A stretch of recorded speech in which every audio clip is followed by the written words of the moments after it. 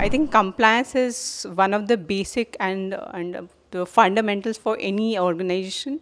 Same likewise as for us as well. Compliance comes first, and we being in India, compliance for us is, you can say, as we are the manufacturer of breads, we are into food and food products, which is governed by a lot of licenses and audits and surprise visit by all the regulators. So we have to be on our edge. So compliance for us is a bread and butter. If there's no compliance, I don't think there is an option for having no compliance. So we just ensure that everything is in place. We have a compliance tracker, things are on place, and each and every person is responsible for their own compliance. It's not something that has to be forced, but it should come from within, that we have to be compliant. First of all, I am overwhelmed, humbled, and thanks a lot. I'm looking forward to this evening and enjoying myself on receiving this award. Thanks a lot. Experience so far has been fabulous. We are getting a lot of insights from the finance